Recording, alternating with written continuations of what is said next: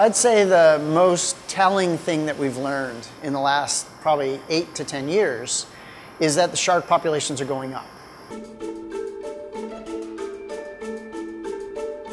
At first, I didn't believe it.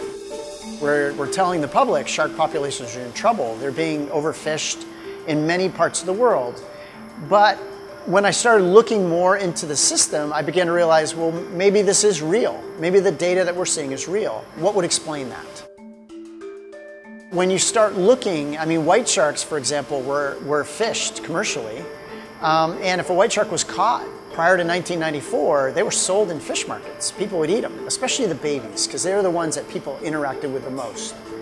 But in 1994, the state of California passed legislation to protect white sharks because we recognized how easy it was to overfish them. And since then, we've seen numbers kind of steadily go up. And of course, that's being recognized by the public because they're seeing more of those babies too. So then I started asking, well, what do white sharks eat? Well, adult white sharks like to eat marine mammals. And marine mammal populations were overhunted almost 100 years ago, but have been protected since the 70s. And since then, their populations have been steadily growing.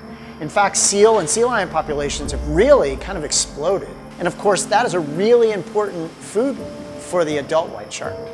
So the recovery of marine mammals has allowed white shark population to come back even stronger. How can they be growing that fast when we're telling the public our ocean's overfished and it's so polluted that all the fish are gone? So these are things that I think are showing that we're doing something right for the ocean. We have been doing this since the 70s. It's just taken decades for us to see these effects. And we now have cleaner water, we have better fisheries, and our shark populations are recovering, our marine mammal populations are recovered. In many ways, we have a healthier ocean now than we did 40 years ago.